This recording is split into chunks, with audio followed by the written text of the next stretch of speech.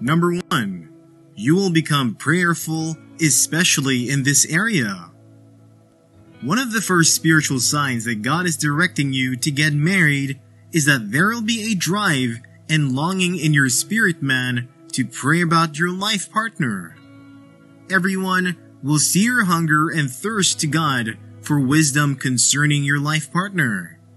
The desire will consume you whenever you go to pray for even other things. James chapter 4 verses 1 to 2. From whence come wars and fightings among you? Come, they not hence, even of your lusts that war in your members. Ye lust and have not. Ye kill and desire to have, and cannot obtain. Ye fight and war, yet ye have not, because ye ask not. There are inner conflicts in our hearts, once in a while, and when God is directing us in the face of marriage, God tells you that there are lusts that war in your members, and those lusts are to be directed to prayer. Those desires are not evil like many Christians say in the harsh religious circle. These desires in prayer are a huge sign that God is leading you to get married. Desires that are aligned to the will of God are given to Him to direct our path per time in what we should pray before it manifests. There is something special recorded in the scriptures in Romans chapter 8, verses 26 to 27. Likewise, the Spirit also helpeth our infirmities, for we know not what we should pray for as we ought, but the Spirit itself maketh intercession for us with groanings which cannot be uttered. And he that searcheth the hearts knoweth what is the mind of the Spirit, because he maketh intercession for the saints according to the will of God. There is a working of the Holy Spirit in directing our prayer request, in discerning the times and seasons in our lives. When God is directing you to get married, you might not even be thinking about it at that moment, but you have this strong passion to pray about your future home and rely on God's strength to order your steps to a good home. Number 2. You are financially independent. There is a charge that anyone that does not work should not eat. It is also spoken of beforehand that anyone that cannot feed his home is an infidel. If you cannot feed yourself at the stage you are and still beg and depend on the support of the home for finances, you are not ready to get married. But when a person begins to raise with a sense of responsibility to at least meet the basic need of his own life and can wholeheartedly decide this is what I am going to do with my finances, without the fear of family pressure, it is an act of courage, and it is given by God. This is one of the most important signs that God is directing you to get married. You don't have to think twice about it. That courage is God-given.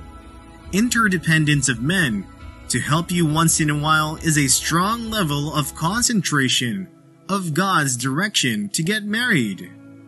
It is wisely counseled among young youths, especially that when you begin to get financially independent to a point that you are sending home instead of receiving from home, you are directed by God for the phase of marriage. You are ready now. God doesn't confirm anything ready that has not passed qualification in His will. Finance is a vital part and support of marriage despite love. It goes especially for the men because by the office in marriage, you should be man enough to provide for the family.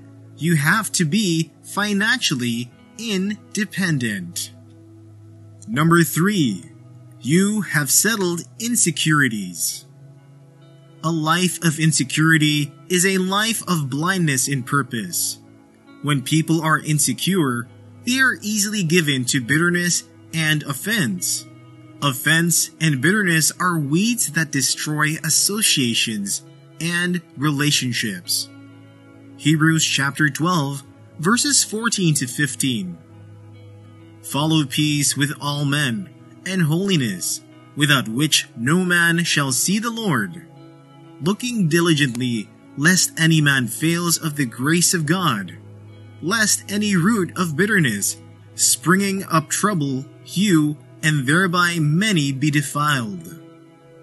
Making peace is a very important requirement in a working marriage. The devil knows this, and this is why he uses little strife and division to cause major breakups in marriage, and that is why God has to train you to never have insecurity before you get married, and when you have settled insecurities, it is a big sign that God is directing you to get married because now you are ready. To love your partner wholeheartedly, you must have dealt with insecurities. It brings unnecessary arguments. Insecurity makes us come to a point where we begin to assume this is what a person thinks when they never meant it. Insecurities are a result and the fruit of self-esteem, self-pride, and ego. Insecurity is a fruit of hidden condemnation. When you are insecure, you feel everyone is against you. When you are insecure, you can never be at rest. You never trust anyone. The only cure to insecurity is the love that God gives, which Greeks call agape, which is unconditional, unmerited, and undeserving. It is the love of God that cures us from insecurity. When we become insecure, we make a good partner for God to use for His purpose in marriage. It is a sign that God is directing you to get married. Number 4. Putting God as your priority. There is God's purpose for instituting marriage. When one has learned to put God as a priority in his life, it is a foremost sign that God is directing the person to get married. When you have been made to understand that the purpose of your existence is to live for Him, then you are directed by God to get married. People can see that this person is being directed by God to get married when you submit your will, opinion, and suggestion to the Word of God. God has exalted His Word above His name. When you submit to God and put Him as a priority, you can never have a broken home. When you are Christ-centered, you lift the pressures of yourself to God. That attitude is a great sign that can be seen that you are directed by God to get married. When you live this way, you will desire to honor God in every area of life, including your relationship. God delights in a heart that puts Him first, like David. When you are God-fearing and devoted to God, you are walking in a big sign that you are directed to get married. When you put God as a priority in your life, the devil can never sit in that home. Isaiah chapter 66 verse 2. For all those things hath mine hand made, and all those things have been, saith the Lord. But to this man will I look, even to him that is poor and of a contrite spirit, and trembleth at my word. Number 5. You do not rush things anymore. When you are a person that has yielded to the leadings and counsel of the Spirit, you are walking in a vital sign of disclaimer that God is directing you to get married. When God is training your patience, you are willing to slow down to know the person better.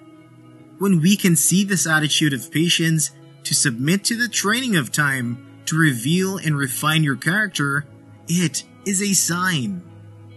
When you are a person that doesn't rush into things but seeks God's will on them, it is a sign that God is directing you to get married.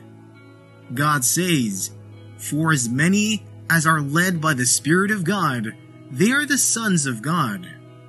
God does not rush people, He leads people. You will realize that anything that rushes you is not from God. You are given to the test of time, and no matter what happens in the outward circumstances, this person doesn't compromise but sticks to the will of God in every area.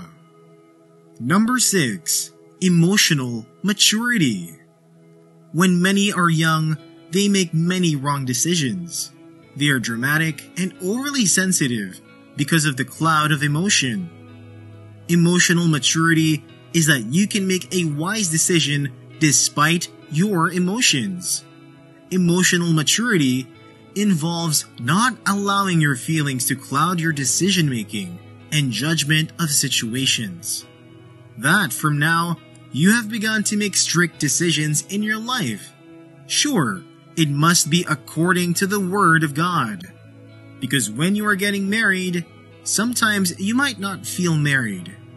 Sometimes you might feel like loving your life partner, but with emotional maturity, you can tame your body to do what the Word of God says, which is to love unconditionally your wife, whether she is right or wrong. So likewise,